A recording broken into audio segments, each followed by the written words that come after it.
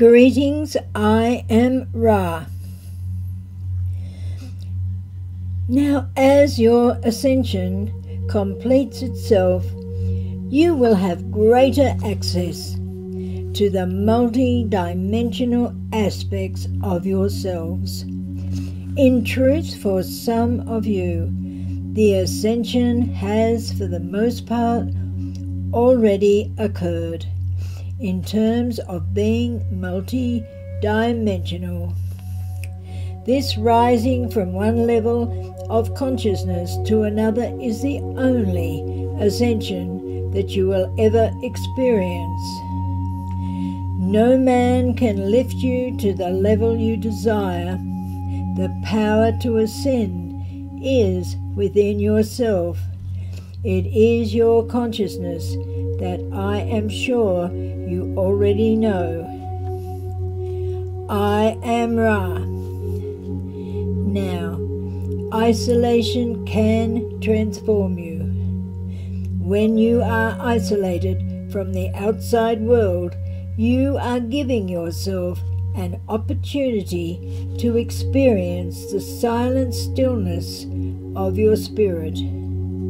But you must first come face to face with your own inner reality. That is, you come to terms with your own thoughts, emotions, and core beliefs about what reality means to you. Freedom is realized through letting go of thoughts, emotions, and beliefs and accepting true reality as it is offered you by the Creator. Another note and another name for more meditation, so important.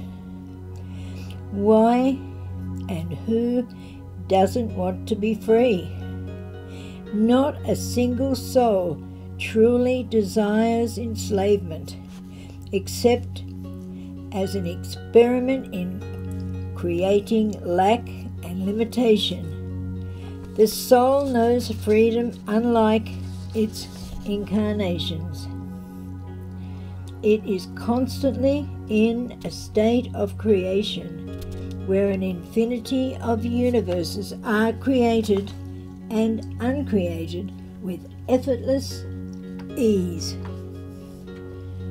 I am Ra.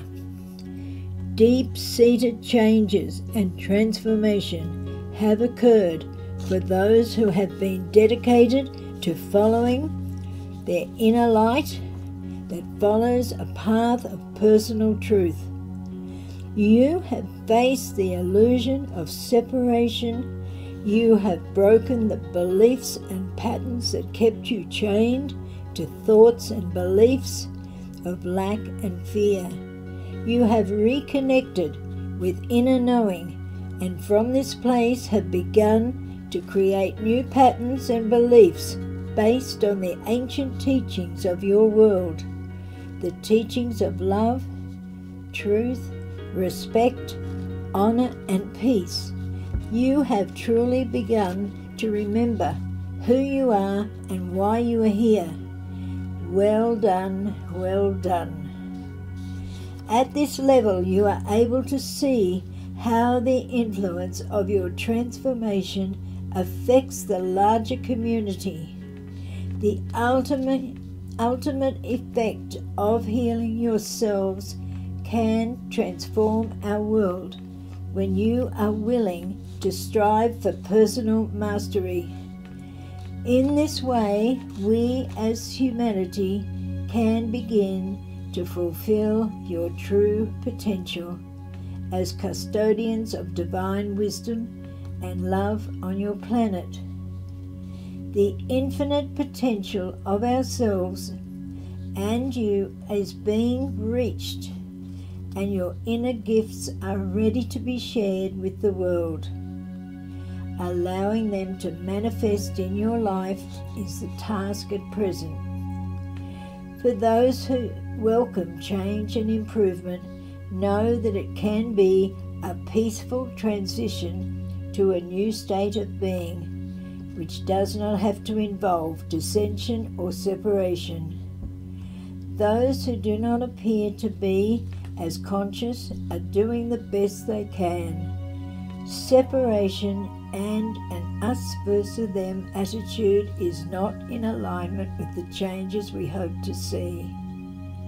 Neither is forecasting they will suffer in any way because they are unwilling to see things from another point of view. How is that different from the status quo? How can those ushering in a new world speak of seeing the old overturned through unfavorable circumstances? Peace cannot be achieved through conflict. We cannot fight against, whether it be through open conflict or simply by derision or superiority. This only exacerbates separation. So how can we expect unity? The only way to facilitate this shift is to truly embody the truth that we are all one.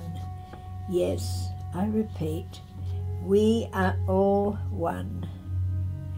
Today we are on the upswing from this way of thinking. The idea of hard work and toil are becoming outmoded. This is because of the increasing energies of truth that are being beamed into the hearts of minds of humanity. They are being taken back to the beginnings of their life on planet Earth, and they are revisiting their origins in all there is concerning emotions and feelings. They are being shown the egoistic ideas that they have nurtured and bound to them throughout their lifetimes. At the same time, they are seeing and remembering the truth of sovereignty that accompanied them when they first came to Earth, and embodied in the humans that were created for this purpose. I am Ra. Remember that we are all in this together. You are at the time when the circle closes and the new way of being begins again in a way that is birthed from the realization of what it means to live a cycle of earth life in amnesia. As you all remember that this is the end of a cycle and that you are beginning to remember that which you forgot you are capable of, you are also remembering that all is worth having is here already. It is right there within a moment's realization. And as you know this, you also know that to work hard for something is honorable if you desire to do that for the experience it brings you, for the feelings of adventure and of delight in the doing. We come to wish with the sure knowledge that all is in a near state of readiness, and that the planet Lady Gaia and Mother Earth are waiting patiently for you, beloved friends.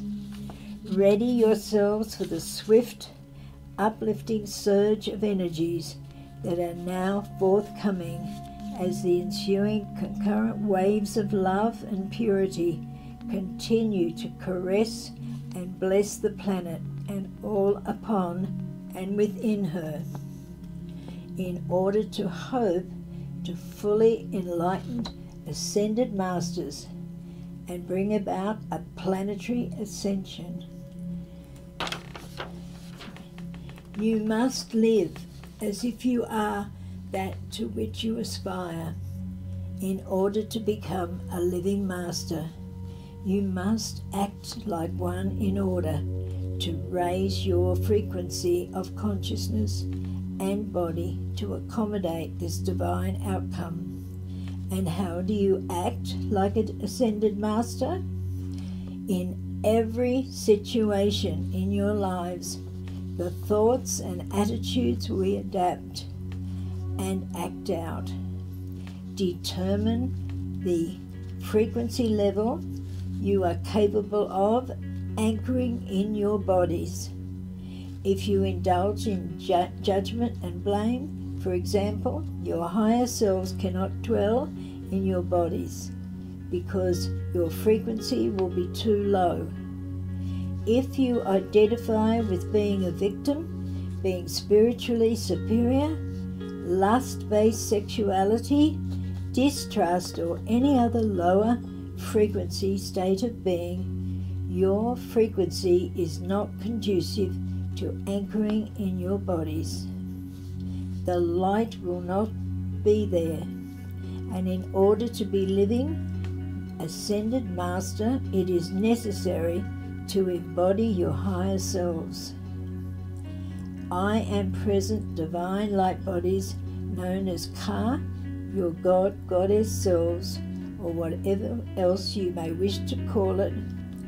Embodying divinity is accomplished by purification and raising frequency, cellularly in every chakra and in your emotional, mental, physical, etheric, spiritual, and astral bodies. This is accomplished by living in healthy ways on all levels and by shifting our identity from the little ego self to the divine self. And that is quite simple, really. I am Ra. Don't underestimate your ability to make things happen. You are a creative being and are capable of bringing about the changes you wish to see in your life. You don't have to wait for others to change or for life to bring you what you want. You can go out there and create it. Although your energy levels might not be at their highest, you can use this quiet time to become clear about what works for you and what doesn't. Then it's just a case of waiting for the opportune moment to get moving in your chosen direction. And that moment will be here sooner than you think. So don't waste any more time on regrets or thoughts of what might have been. Steer your attention towards the here and now and squeeze every drop of enjoyment out of it. Step up onto your new earth now. And I thank you. I am Ra for being here listening to my messages tonight.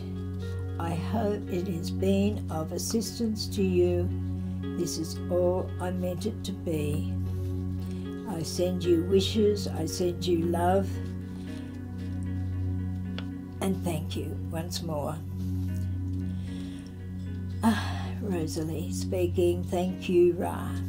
I really love you. I'm so glad that you could come here and give these messages via me tonight. So thank you, everyone, from Rosalie. I really, really love you for being here, and I hope it has been of some assistance to you. Bless you all. Love you all. Namaste.